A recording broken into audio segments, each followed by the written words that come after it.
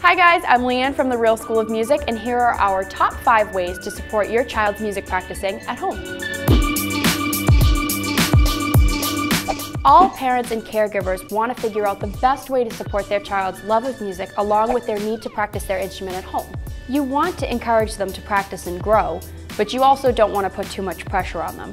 First, you want to set up a good practicing environment. This is a dedicated go-to space in a part of your home that's away from the hustle and bustle of an entranceway or your kitchen. This does not mean locked away in a dark corner of your basement where no one in your family wants to hang out. You're looking for a balance between somewhere comfortable and where they can concentrate, just like if they were doing their schoolwork. Second, stick to a schedule and routine. Whether this means 20 minutes for your little one or 60 minutes or more for your advanced teenager, practice at the same time each day. Consistency is the key.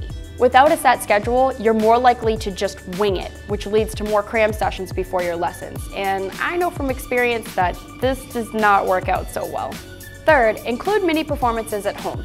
These could be living room concerts for siblings or friends, or even video chats with grandparents.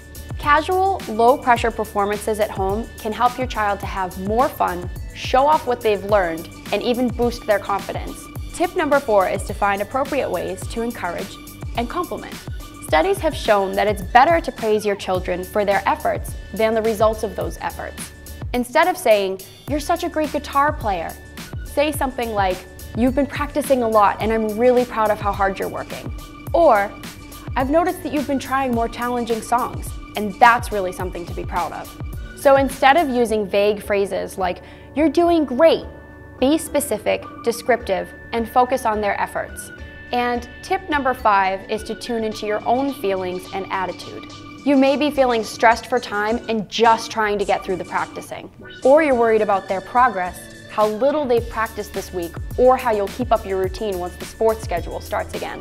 Although we may not realize it in the moment, kids pick up on these subtle cues and emotions. This is totally normal.